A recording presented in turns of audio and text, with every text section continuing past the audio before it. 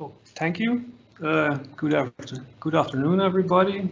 Thanks for having me. So I thought I would talk this afternoon for about 15 to 20 minutes about organic solar cells and photodetectors. At first sight, very similar devices. There are some differences which I will point out in the beginning, and maybe the two fields can learn something from each other. Here, a brief introduction. I just said photodetectors or solar cells and even LEDs, they are very similar devices.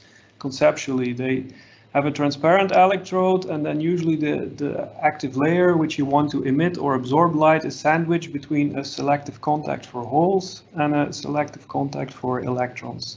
If you apply a voltage, current will flow, and if you do this in the dark, the IV curve will look typically like this, and in the forward regime, when holes go in and electrons go in through the P and N contact, then you're here at these voltages. The electron and hole will meet in the layer you sandwich between those two contacts, and light will be emitted depending a bit on what's sandwiched in between the two contacts. If you now shine light on such a device, the opposite will happen and current will flow out.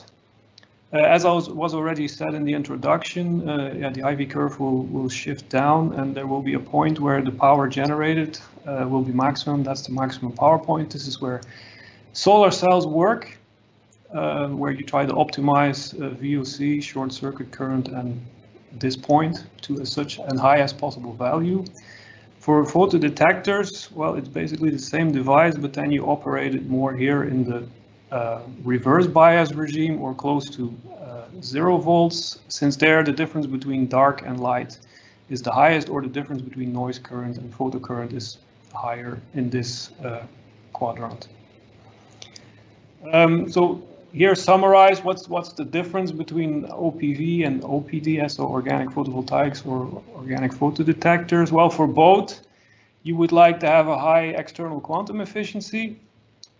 For solar cells, you want broadband absorption, so as much light absorbed above the band gap, preferably everything, and then you will have high short circuit current. You care about fill factor, you care about open circuit voltage, because the product of all these things is the power conversion efficiency, which you want as high as possible. For a photodetector, you don't care about power conversion efficiency. You do care about external quantum efficiency. It doesn't have to be over a broad range necessarily, depending on the application. It might also be at a certain wavelength, but if you want to detect only one wavelength, but at that wavelength, then you want as high as possible external quantum efficiency. There, instead of caring about fill factor and open circuit voltage, you care about noise current, because you want an as high as possible signal to noise ratio, so low noise currents. The signal to noise ratio in photodetectors is quantified more or less by a parameter called specific detectivity. You can see this as some type of normalized signal to noise ratio. It's basically the ratio between the EQE, or it's proportional to the ratio between the EQE and the noise current. So this number you want very high, so you want high EQEs at the wavelengths you want to detect, and low noise currents. Other important things which are of no importance in OPV are, for example, the linear dynamic range or the cutoff frequency. Those things I will not talk about in this talk. So some similarities and some differences also in optimization, as you can see. We are working here together with the chemistry group in Hasselt on organic photodetectors, and specifically on near-infrared organic photodetectors. I think Herwin will talk more about applications of organic photodetectors. I select one here, which might be interesting. It's to make infrared imagers. How this is done now, you need these InGaAs inorganic detectors, but they have to still be read out by silicon circuitry or CMOS circuitry. So you have to, and how this happens today is they are manually soldered onto these chips. It's a time-consuming process, lots of mistakes, and that's what makes it very expensive. If you could replace this InGaAs infrared detector or near infrared detector by an organic one, which you can just spin coat or blade coat on top of your CMOS readout sensor, you could extend the absorption range of silicon to wavelengths beyond 900,000 nanometer. That's why we are looking for materials with acid conjugated polymers with absorption and EQE spectra beyond 1,000 nanometer. It's not so easy. This is the best we have. The chemistry group makes these type of materials. And then we blend them with PCBM, and then the best we can get, at least in the range longer than 1,000 nanometer, are EQEs around 20% in a wavelength range, well, up to 1,400, 1,500 nanometer. It doesn't go off so steep. It's not bad for a first try, but it could be better. We could get higher EQEs, hopefully. And lower dark currents. I will talk about this later. So, well, to now further optimize these type of devices and to know, well, how far can we go? Because using this donor acceptor concept on the backbone, you can rather easily also make absorbers which go all the way to 2 micron or 1800 nanometer. When we try those materials, we get extremely high dark currents and basically shorts. So it's interesting to figure out and use some physics. And then I also feel a bit useful to figure out how far in the infrared can we go, up to which wavelengths can we still make, or does it make sense to make organic near infrared detectors? That's a bit the questions we wanted to answer. To answer this question, first, again, some basic concepts. So what we want for a good photodetector is a high EQE, that's maybe logical, but also a low noise current. Noise current, very roughly and in general, is proportional to the square root of the dark current. So photodetectors are operated here in this negative voltage regime. You have a certain dark current there. If that dark current is high, the noise current will increase approximately with the square root of the dark current. What we know from solar cells is that this formula here, which you can see here, is valid for the open circuit voltage. At least for an ideal diode, it would be like this. The open circuit voltage is proportional with the logarithm of the ratio between the photocurrent, the short circuit current, and the ideal or the diode saturation current, if you have an ideal diode. Now, all the diodes we make are often far from ideal, so the dark current we measure is usually much larger than the ideal diode saturation current. Which would mean that the open circuit voltage would always be larger than this quantity here. You'll see why I write it like this in the next slide, why this is useful. This is a way to link your open circuit voltage to dark currents and maybe noise currents. That's where we want to go to. So on this plot, we made a plot of the measured open circuit voltage. And what we plot here is the photocurrent divided by the dark current, the measured dark current. If you plot this line here, or this equation, that's the red line, that's plotted here. And what the equation says, and what's also then experimentally observed, is that indeed the measured open circuit voltage is always higher than this equation here, this value here. So every points are above the red line for every donor acceptor blend we make. So in the limit, if you go to very low open circuit voltages, where your dark current is not dominated by shunts or contacts anymore, but really by active layers, so by the ideal diode dark current, if you go to very low open circuit voltage, very low gaps, you see that this equation becomes not a larger than, but an equal to. So these points are coming close to the red line. So that's why this is a useful equation, and it tells you when you go to very low gaps, this equation becomes valid. In that range, then we can connect the noise current to the open circuit voltage. Why did I do all this trouble to link something to open circuit voltage of diodes, because yeah, we did a lot of work on open circuit voltage of donor acceptor blends. We feel we know something about this.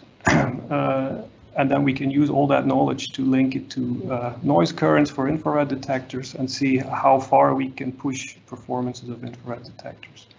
So that's why I switch now a bit to the open circuit voltage of such donor acceptor blends. That's then useful for solar cells, and as you will see later, useful to draw conclusions on noise currents in photodetectors. Okay, what determines the open circuit voltage in the donor acceptor blend?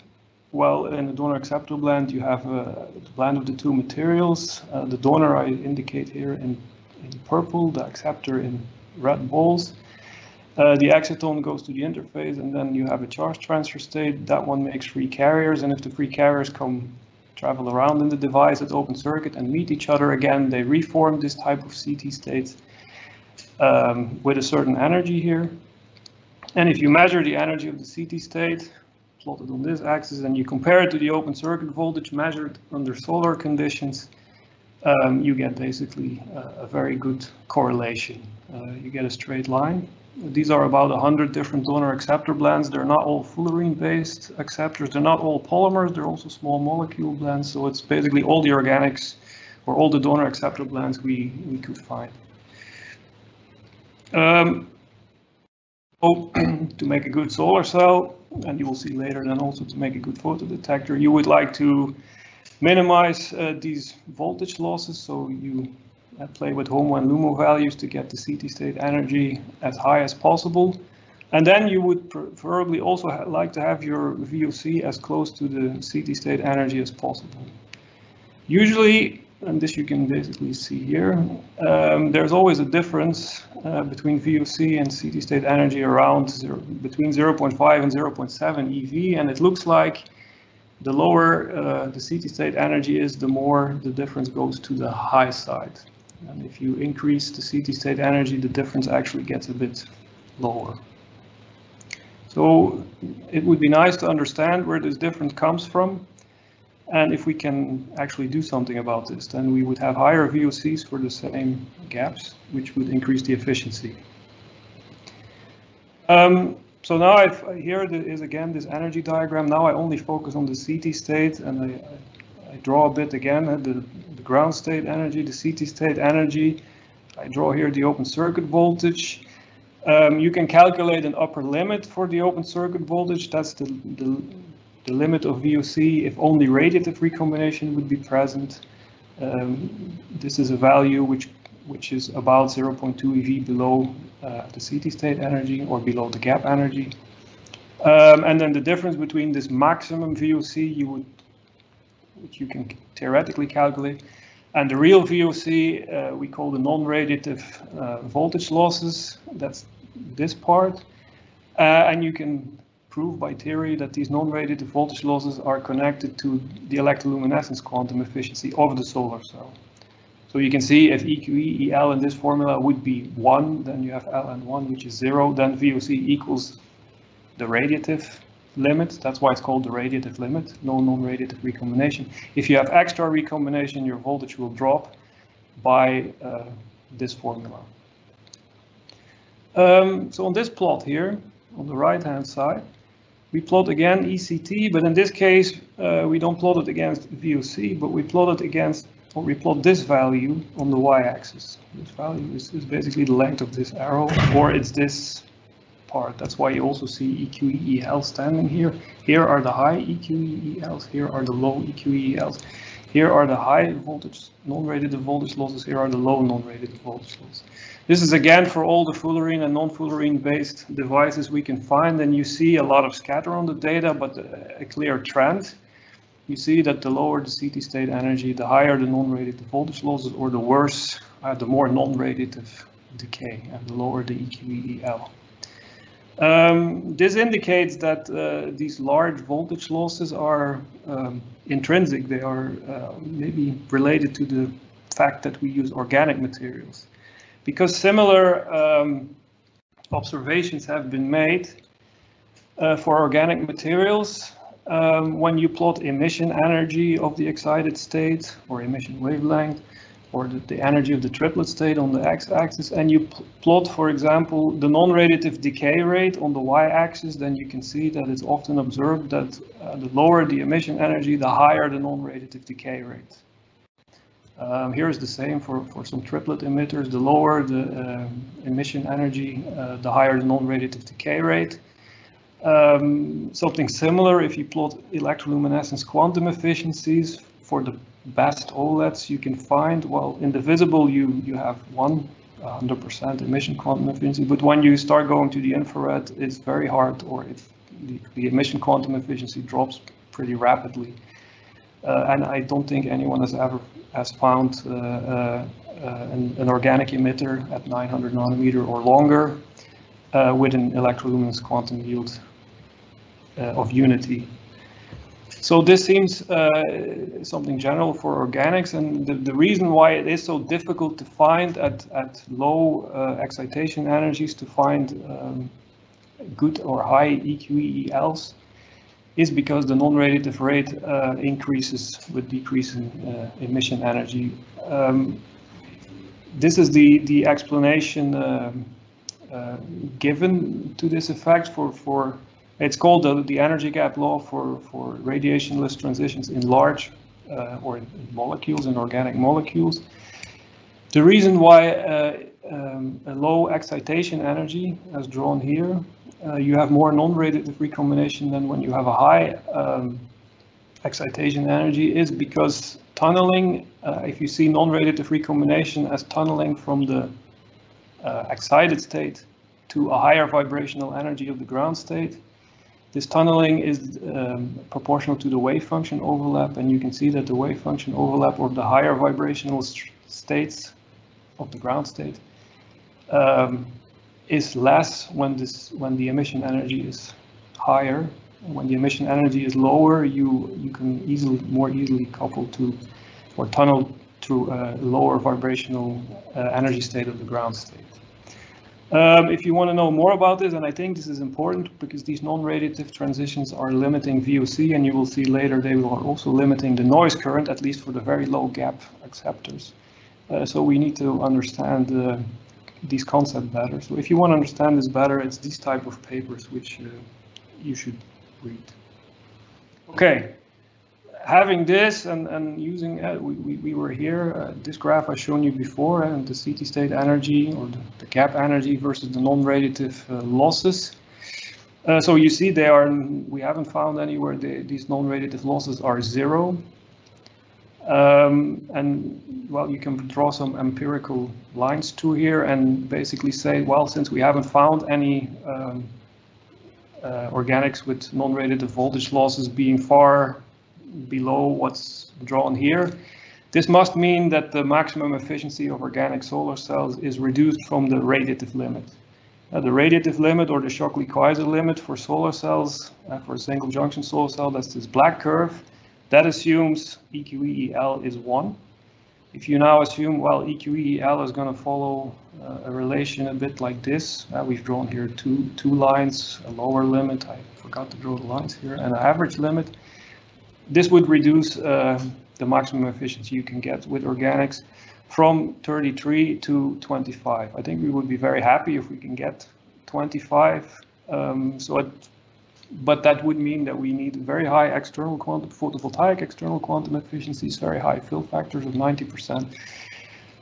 Then we would reach here above 20%. So it's not impossible with organics to reach efficiencies above 20%. This is what we deduce from this. And the other thing which you can learn from this, if you want to increase, the other thing you can deduce from this is that the optimum gap for a single junction solar cell is not 1.1 EV as in inorganics, but it's actually higher, more around 1.5, maybe even 1.6 EV to be on the safe side. So it doesn't make sense to lower the gaps even more, at least for single junction organic solar cells. Okay, that was for solar cells an efficiency limit. We can do something similar now for the photodetectors, at least the infrared photodetectors, because we learned all this about VOC, and then previously we have said, well, in this Where the gaps of the organics are very low, the dark current is linked to the VOC via formulas like this, and the VOC is linked to the energy of the CT state, in the regime where the CT state energies are low enough. In this regime, dark currents are limited by other things: contacts, traps, pinholes in the device, and so on. But once the gaps are low enough, the intrinsic dark currents are so high they dominate all other effects. And at this point, you can link everything we know about VOC and ECT to the dark current. So from that point on is actually for wavelengths longer than 1300 nanometer. So in this regime.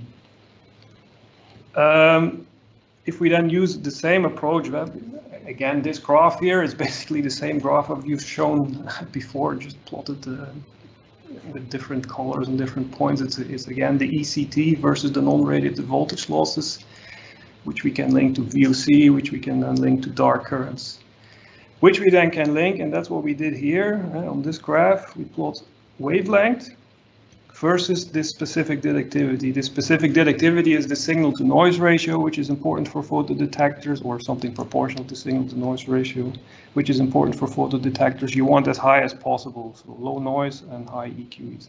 So for silicon, for example, this specific detectivity in this range, this is the absorption range of silicon, it goes over 10 to the power 13. For the InGaAs detectors and germanium detectors, we're more here, 10 to the power 12, but they of course extend to wavelengths around 1800 nanometers. The black curves are the best organics, at least which go beyond the 1000 nanometer, which we have. So they're not as good as silicon. They extend the wavelength range a bit. They are in that wavelength range a bit better than InGaAs, but InGaAs goes deeper. So the question I asked in the beginning was, well, does it make sense? Can we, with organics, extend our wavelength range as much as, for example, InGaAs, and keep the same low dark currents and the same high detectivities? Well, if the VOC, if the non-radiative losses remain like they are, like plotted here with the blue line, so we use the blue line, we know about VOC, we link it to the dark current, we link it to the noise current, then you would expect specific detectivities not exceeding the blue curve here in this graph, which would mean that if you want to keep the same sensitivity signal to noise ratio as InGaAs with organics, we predict that you can do this, but you can do this only up to here, maybe 1300, 1400 nanometer and not further. Unless we found concepts which decrease all these non-radiative losses and this non-radiative recombination to values like the green line or the red line. The red line is from a model which assumes very low reorganization energies. Then we would get specific detectivities like the red curve here, or maximum specific detectivities like the red curve, and we would be able to reach here. Even then, we will not beat in this small wavelength range InGaAs detectors. Maybe that's not necessary, but it's good to know what we can and cannot do, what we expect to can and cannot do with organic photodetectors. That's what I want to show with this graph. So up to 1600 nanometer might make sense to try, unless you can live with lower signal to noise ratios, depending on the application. Okay, I still have, no, I don't have any more time, I think. Or do I? But maybe I'll just take 2 minutes. I wanted to show you an approach besides to go to the, just stop me when I need to stop, and I'll just continue. I wanted to show you an approach which we have, which doesn't, because it's not so easy to make very low gap polymers and then find the right acceptor to combine with them. So the approach we are following is to try to use charge transfer absorption to increase to achieve infrared absorption. Here is a material system, PBTTT, blended with PCBM. There's a lot of interface, which makes that there would be a lot of interfacial absorption. But as you can see, this is on a logarithmic scale, the EQE. Here is the gap of PBTTT, here's the gap of PCBM. And then all this absorption here extends all the way to the infrared. That's all charge transfer absorption, so absorption from the interface between the donor and the acceptor only. It's a pity, it's nice in the infrared, it's broad, just weak. It's 50 times weaker than PBTTT absorption.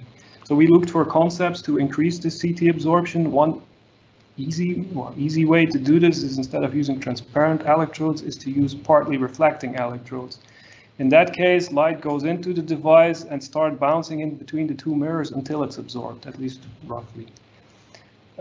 This only happens for certain resonance wavelengths, which are proportional to the thickness of what's sandwiched between the two mirrors.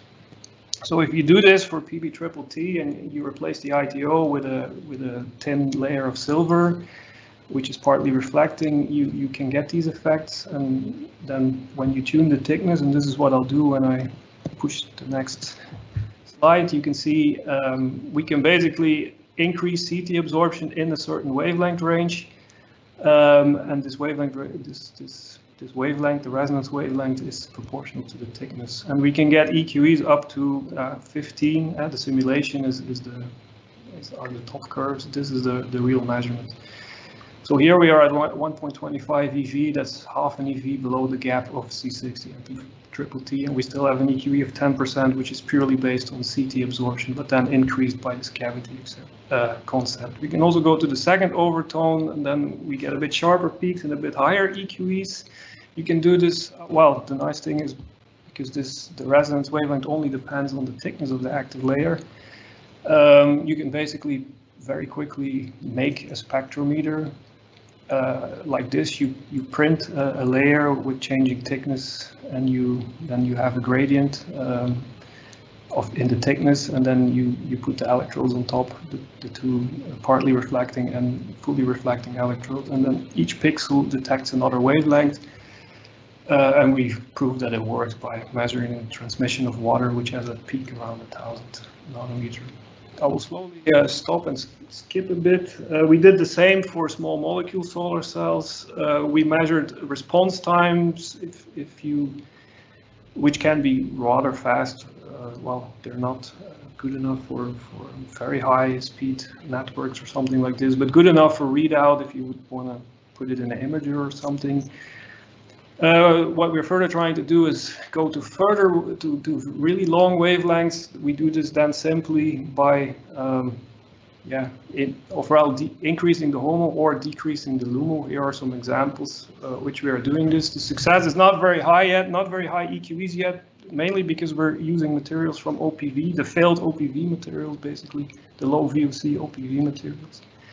And we're also playing with the cavities a bit. Where here, for example, we put two cavities on top of each other, and then you have two detectors. One detector which detects one wavelength, and another detector on the bottom which detects a second wavelength. You can use this, for example, in temperature sensors or to recognize certain species which absorb at those two wavelengths. Okay. Yes.